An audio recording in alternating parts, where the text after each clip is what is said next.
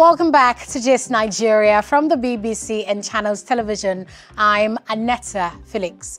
Coming up, the innovator creating ICT opportunities in Nigeria's Niger Delta. But before that, the global shortage of fertilizer is driving up food prices and leaving poorer countries facing a crisis as a result of the conflict in Ukraine. Africa relies heavily on imports, so the increase in fertilizer prices means that agricultural sectors on the continent are struggling. Sara Adam tells us more.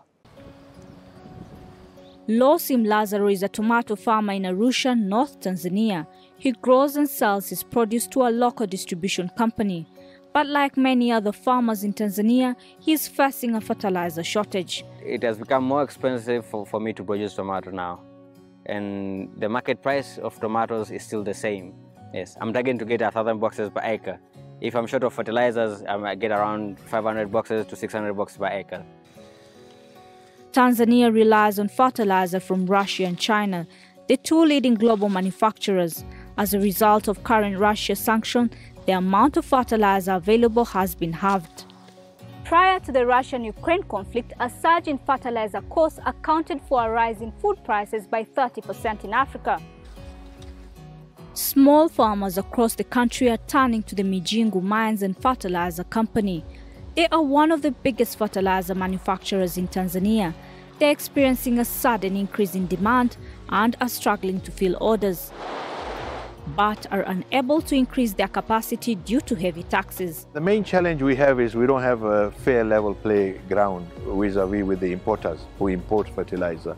You see, the manufacturers locally have to pay a lot of taxes, and where the importers, they have no duty to pay, they have no other, taxes to be paid, whereas we as local manufacturers have huge taxes to be paid. Prices of fertilizer have almost tripled over the past 12 months, according to data from the United Nations Food and Agriculture Organization, a global non-governmental organization that promotes green solutions in Africa. AGRA has suggestions on how Tanzania can become self-sufficient. In the longer term, you need to attract investors and give them concessions and make sure that we get these things locally, because dependence on import would have such adverse issues when such shocks would arise. Currently, Tanzania farmers are dependent on subsidized fertilizer from the government, but it is distributed sporadically. The Tanzania Fertilizer Regulatory Authority has been trying to find a solution. Now, with the increased fertilizer production in the country, we are hoping that the prices for different fertilizer will drop to the extent that farmers can be able to afford. Africa is a long way from breaking its dependence on foreign imports of this vital product. On the continent, Ethiopia is the only major producer in this sector. Other private African companies are in the process of upscaling production, but this is still short of the amount required to fill the needs of the agriculture sector.